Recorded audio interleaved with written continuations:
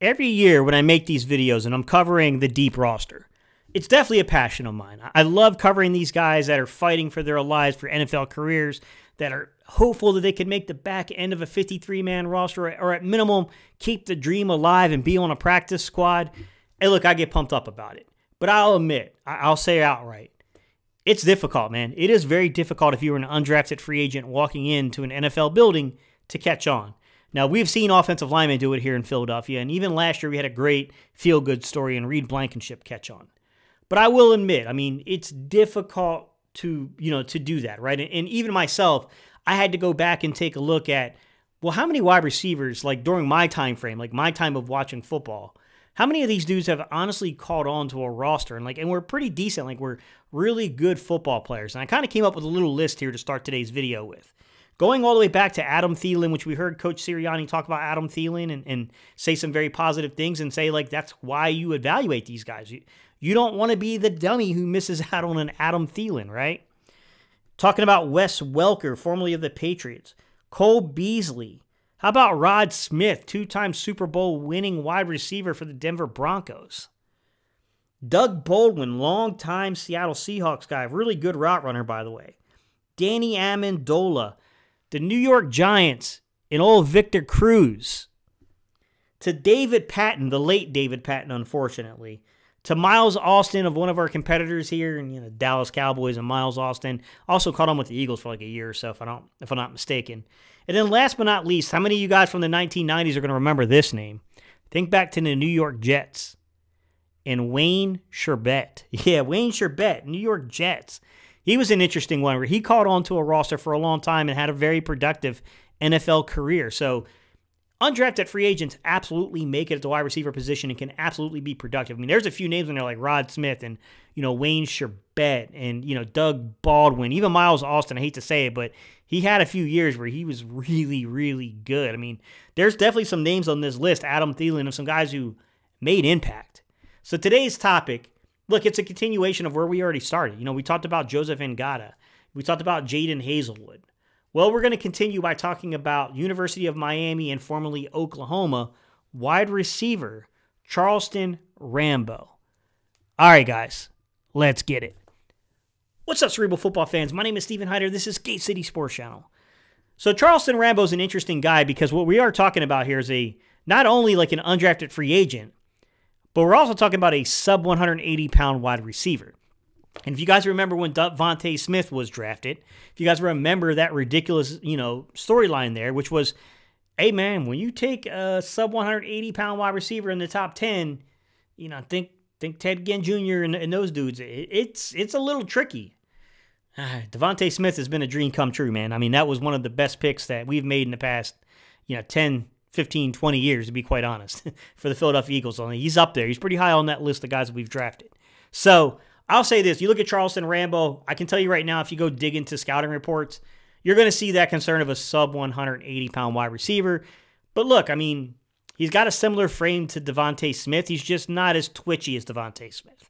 With that said, he's a 6'1", 177-pound, 32-inch arm reach, so he's got longer arms, longer limbs, if you will.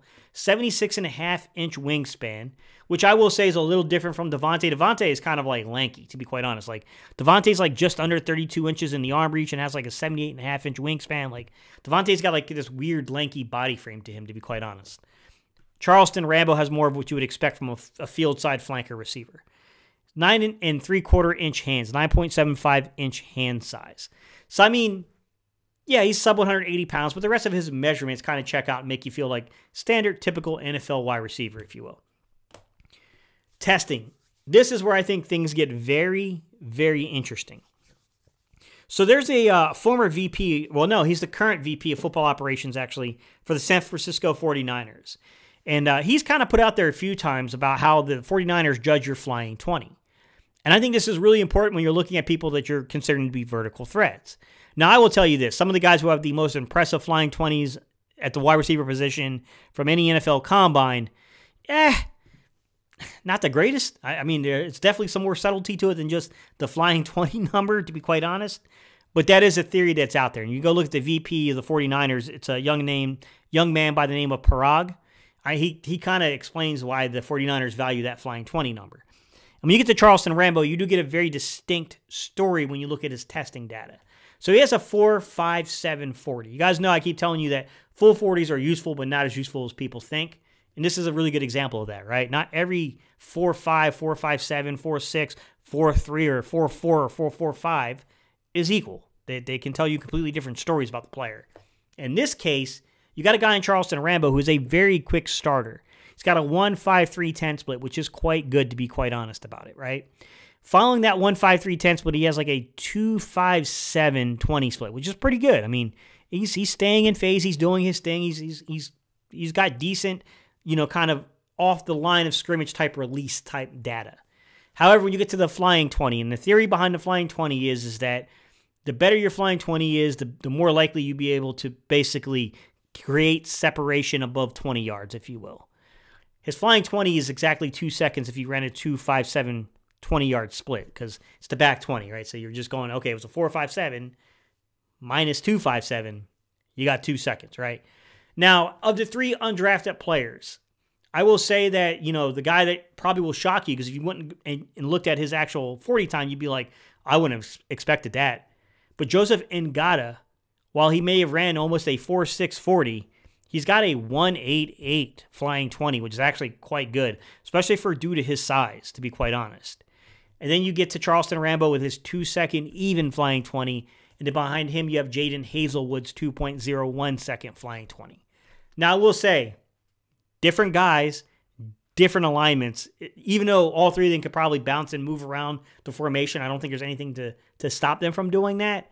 I will say that naturally, you go to Joseph Ngata, that's a boundary side X aligned wide receiver. He could play all 3, but that's the natural alignment for him. Jaden Hazelwood, to me, that's a little bit more like the guy that he replaced at Arkansas. He's kind of like Treylon Burks. He's a taller slot receiver. Taller, physical, yak, kind of slot receiving type player. A dude that, in my opinion, you do need to design a little offense for to fully capitalize upon what he is.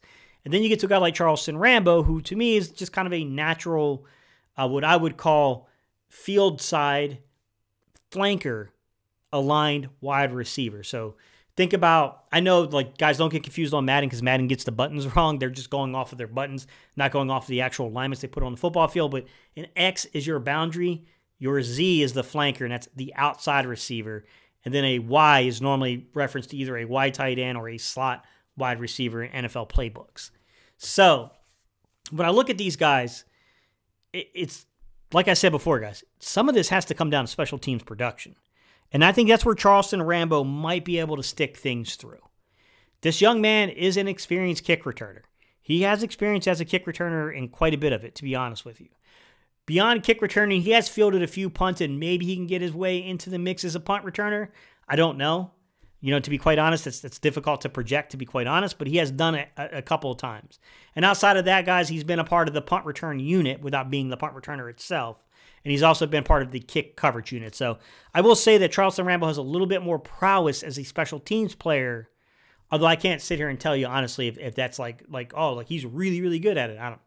I don't know, guys. I ain't going to sit here and tell you that I've sitting here and watched every snap this guy's taken on the special teams unit. Not enough time for that right now, to be quite honest, to even go over that. But what I will say is that this young man has familiarity with their quarterback. While his vertical numbers weren't that impressive at Oklahoma, he had a really well-graded, kind of vertical concept to him when Jalen Hurts was there. Then it fell on its face in 2020. He was never the dude above 20 yards for them. CeeDee Lamb was in 2019. In 2020, it was Mims. But when he got to Miami in 2021, he kind of broke through, guys. He had 27 targets over 20 yards. That's pretty high, man. I mean, he was like 22nd, tied for 22nd overall in terms of targets above 20 yards. So he broke into the top 50, more specifically inside the top 25. So, I mean, there is some reason to suspect that this guy could potentially provide you with spacing on the field, and that may be what they're looking at.